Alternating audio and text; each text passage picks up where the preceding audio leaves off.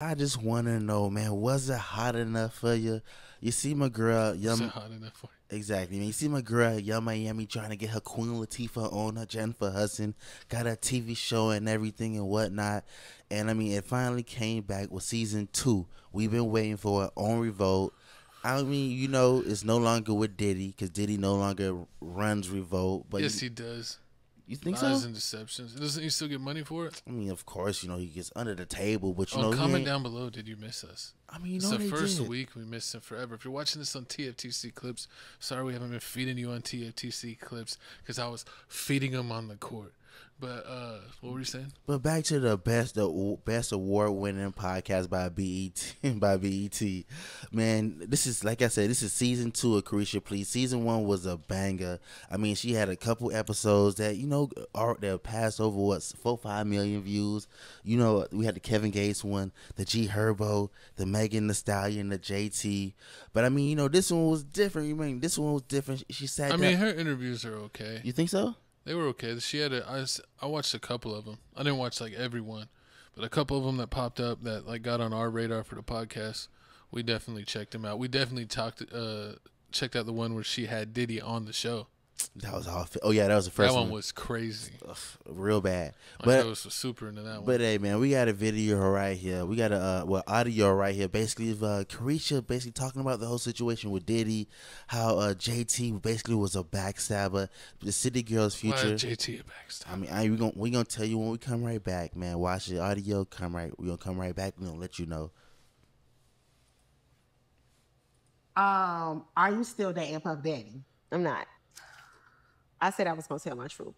I think that it really, really, really hurt me because I just feel like, Puff was a really, really good person to me. I feel like he came and he helped me and, he elevated me and he saw a lot of things in me. And I feel like that's like one of his specialties. Like, he know how to like find people and, identify their talent. And he was able to see more than music in me. And I felt like he brought out another side of me. Like, he brought out, like, my jitsu side. Mm-hmm. Like, my woman side. Like, it was, like, a lot of things that I didn't see in me that he brought out of me. Like, baby girl, you more than music. You an icon. You a motherfucking mogul. Mm-hmm. You know what I'm saying? Like, put God first. Make sure you keep God with everything that you do. But I just felt like when all of these things came out, I just needed to take a break and focus on what's important. That was just me and my career. In my family. Because it's just like, I know my potential. Mm-hmm. You get what I'm saying? And I just feel like I got an empire to build. Yeah. And I'm going to invest every dollar, every penny that I got into myself. So I do pay for my own studio and I'm not able to release music right now. It's because it's like, when I try to turn my music in, it's just like, we don't see no growth in your music. Or, you're not elevating and, like the fans that y'all had 6 years ago, they grown now. And it's just like, when it comes to, I feel like Young Miami as an artist, that's the music I make. Yeah. I make fun music. You know what it is, Santana? I feel like I lost my personality. Mm-hmm. And I feel like the reason why I lost my personality is because everything is so literally now. Like, yes, we can just be at the pool just talking something and the next day you wake up and it's a headline and it just goes so deep. And that's something that it's just like, I feel like I lost myself. Lost yourself? So, like, tell us now, Saucy, how long did it take you to line up this interview? Who you calling me fat? I saw the clip. I was like, dang, my co-host is booking gigs. You guys. Not only on TFTC networks, he's interviewing Caresha. Man, if this camera wasn't on, I would have gave him 10 years of reparation. I'm telling you. I gave him some reparations on the basketball court with the sidestep and the Man, whatever. But back to what we were saying, man. But Caresha, man, why you lying, man? Why So did you lose yourself when you was out there giving Diddy that pink yayo? Did you lose yourself? We're not on Patreon, cuz. I know we've been gone. I said yayo, man. The kids know what you're saying. I mean, did you street talk? Did you care about Gina V when you told her to shut up before you stick Diddy on her and so she can get on her knees? She been all kinds of wrong. Exactly. So, but if you didn't know, man, this whole situation's going on ever since Diddy had this whole raid situation happen back in March 25th. That's still Still, no charges have been brought forward. Just a whole bunch of civil cases. You know, he was sued by like 10 people. He settled with Cassie, but I mean, this whole situation's happened, and it looks like Young Miami's castle is falling down, and she don't know where to turn. She trying to go to. I know where she's gonna turn. Hey man, she can't come over here. We done with toxic girls, man. I know how to duck Mason. He got a restraining order. Exactly, but hey man, listen. So, yeah, dude, but I mean, she don't know where to go, man. She trying to go the music route. It ain't. She ain't. No, she's it a ain't podcaster. Hitting. Exactly. She got podcasts in the year when she had only like 7 episodes. True. And people put out like 40 podcasts in 1 year. We don't. I mean, how are we not in the running for BET podcast of the year? Exactly. It don't make no sense. She got podcasts a year. She barely got 10 episodes. So I mean, you know, but I guess she was making so much money from the podcast and working with Diddy with the whole Deli and sponsoring DeLeon that she was like, forget the whole City Girls. You see in the interview, she's talking about how oh yeah, we wasn't making no money, we wasn't getting no gigs. Also, she talks about how, like, you know, sometimes they try to book studio time. She blames it on JT, saying, oh, JT would be like, oh, yeah, I can't come in the studio. The next thing you know. She be hanging out with Lil Uzi too much. Hanging out with Lil Uzi. Or she doing secret studio sessions with Nicki Minaj. Mm-hmm. Which, I mean, you know, it's sneaky. I mean, like, if you. You don't want to give that up. If we on the same team, we the City Girls. If you on the song with Lil Wayne, are you finna hit me up and be like, hey, Jesse, pull up, we finna be in the studio, or you gonna do it alone? I'm gonna call you. See, exactly. That's a real friend. And say, watch me be on this song with Lil Wayne. You ain't.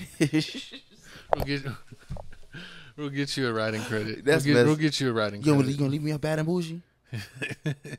Depends on how I feel that day. That's messed up. So I mean, that's basically how she felt, man. She felt like she was left off bad and bougie.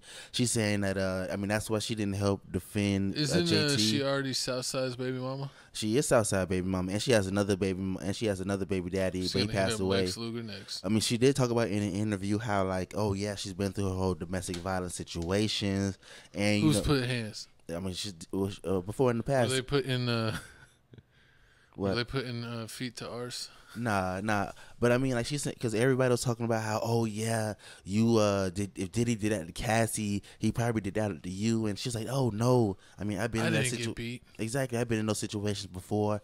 I never get myself put in that situation again. And I mean, like I believe her. Like I mean, people domestic DV is real. Like it's horrible. Nobody. No, I mean, I don't know if Diddy maybe learned his mistake. Like he maybe Dr. Love. I mean, that's why he's Dr. Love now, because he knew that he was being too crazy. Uh-huh. So then when he got his next girl, he wasn't like that at all. I could see him doing that, but you know he was still doing, allegedly, a lot of other crazier things that have come up that we've talked about on this show. So, you know she had to see something, be around something. Exactly. You know, she can't just get off scot-free and be like, that's not the person I knew. Every time I knew him, he was nice and he was helping my career. It's like you were around him 24/7 and he was doing shady stuff. He was on like yachts, at least half of that.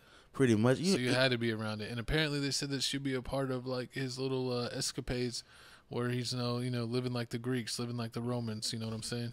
Exactly. I mean, because they saying like she with it, like she with the ish, like whatever you want to do, she gonna get it. She gonna do it. She gonna get the party started. You see, she had that tweeting crazy stuff to Gina V. So I mean, and she had said, I ain't a S worker. I don't sell cat emoji. I ain't never get paid like that. She was like out here saying like, oh yeah, her and Diddy was in love. She helped Diddy career. Ain't nobody was drinking DeLeon, which I gotta admit. I mean. Remember we had shout out our official sponsor, not sponsor, Twisted Tea. Only drink if you are facts your age and your state. I remember we did. Remember that one time of New Year's we had you think you had the bamboo, the Lil Wayne bamboo rum, and then I had the the DeLeon tequila, and it wasn't. It wasn't. Oh hitting. Man, this guy went from Ciroc to DeLeon. And Ciroc was hitting. I mean, Ciroc was hitting back in the day when we were in college. Mm-hmm. Ciroc was the thing. You be in the club and you get a bottle of Ciroc and a VIP. Ooh, the baddies would come a walking. They're like, could you pour that shot in my mouth, Chico? I'm like, girl, you need to calm down. Hey, you love it. See, you ain't put in on this. You out here living La Vida Loca. But I mean, it's college. Everyone is. It's out here sounding like Young Miami out here jealous of whole JT career. Because you see JT got that OK song that's going big. She got the whole little Uzi situation. Was it with a Young Jeezy flow? Yeah, and she got the. It's also like a Chicago beat, like an old school Chicago Chief Keef type beat. She knows what she doing. Exactly. Chicago beat with the Jeezy flow, and I think Jeezy was on some old Chief Keef music. And she like, Understand Me. He was on that one song, Understand Me, with Chief Keef. His on his mixtape before his first album, he did a song with him. And that's what her song Okay sounds like. And then you got Young Miami. She doing songs like with Skilla Baby saying you can't F with me and all that stuff, and you look good without no makeup with that Skilla Baby. That song did all right. I mean, it had a little buzz and shit, that 50-50 song, but that was like 4 or 6 months ago. On the board like Sexy Red. She ain't, I mean, stay not. Megan Thee Stallion. But I mean, JT put numbers on the board. I think she sold like 20 to 30K or something like that first week sales. It was pretty good. It's because Lil Uzi wrote a verse. I mean, I don't. Yeah. I'm just kidding. I have no idea. But I mean, apparently she writes her own stuff. She does write her own stuff. stuff. That's what they say. She like, I mean, like word on the street. Like when they first started, she was writing her music, and they had writers. That's what the whole little Cardi B and whole Young Miami situation, Cardi B and JT situation started. So the real question is, goes, now that Cardi B is single and she clearly has the type, are you stepping in as Meek Mill Jr.? Whoa, what's the type? She likes people that look like Meek Mill. That's you. You look like the Meek Mill that fell down the stairs. Listen, Meek Mill got beat up by Nicki Minaj. Do I look like I get abused by Meek women? Mill got beat up by Drake. Do I look like I get abused? And everyone made fun of Drake because he lost to Kendrick. So what does that make Meek Mill? That's why I grew up that's why I'm from the other side of the bridge. What side is that? The non-Philly part, the New Jersey part. Oh Lord, here you go. The lies. But I mean, anything else you got to say about the whole Young Miami's Young Miami TFTC Productions, Diddy situation? We will treat you right. We got a spot on the couch with your name on it. We got plenty of snacks. Me and my co-hosts are both trying to get in shape, so when we go see an XG in a couple months, we can flex on them. They can touch our muscles. So we got plenty of snacks here, plenty of chips, plenty of hot chips. We got you, girl. Like what my co-host said. But moving on, it looks. What? Who's next? We got your girl, man. Not my girl.